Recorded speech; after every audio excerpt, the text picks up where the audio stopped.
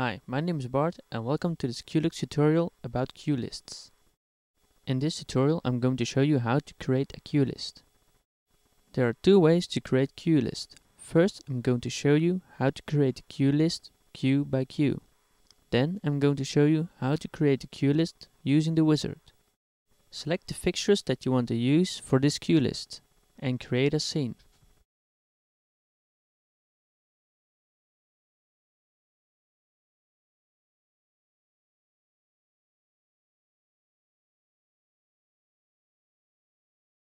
After creating a scene, press the record button and then press the play button above the fader that you would like to assign to this Cuelist.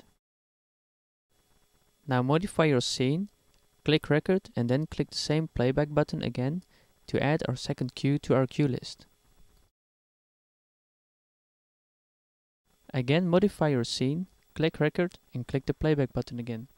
Now we have added 3 cues to our Cuelist.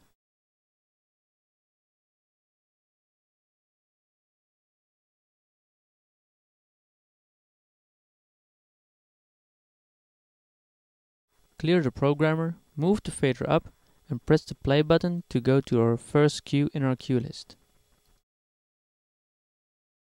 Each time you click the play button, you go to the next cue.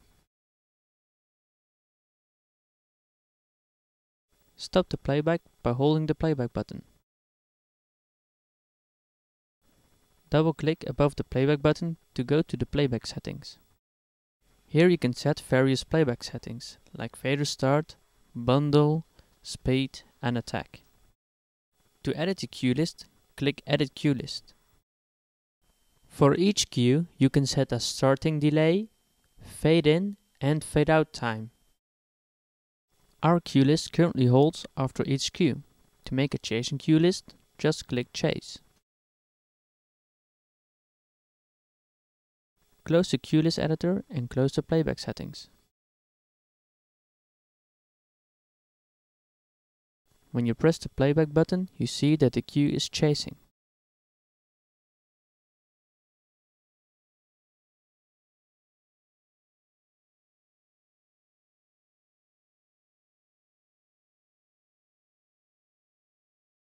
Now I'm going to show you how to create the Cuelist by using the wizard.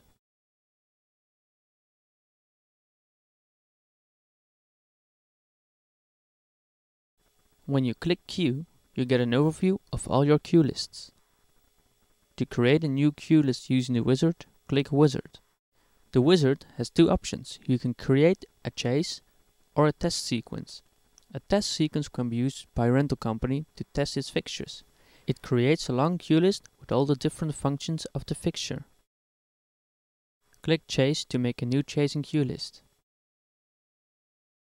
In the chase generator, you can select one fixture and add all the same fixtures to the chase. When you click Next, you can set the properties for the attribute that you want to create the chase with. In my example, I want to create a zigzag for a dimmer with a maximum value of 65%.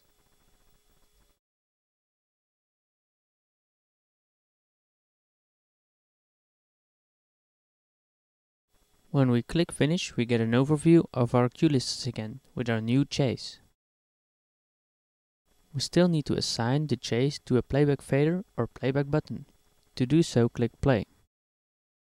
This grid represents all the playback faders on each bank. Select the playback fader you want to use and click Assign. Select the newly created Cuelist and click OK. To go back to your main overview, click the play button again. Now move the fader to the top and press the play button to start playing your new chase. These are the two ways of creating Cuelists in Cuelux. This was my tutorial about Cuelists. Thank you for watching and hope to see you in our next tutorial. If you have any questions about Cuelux, you're more than welcome to join us on our support forum.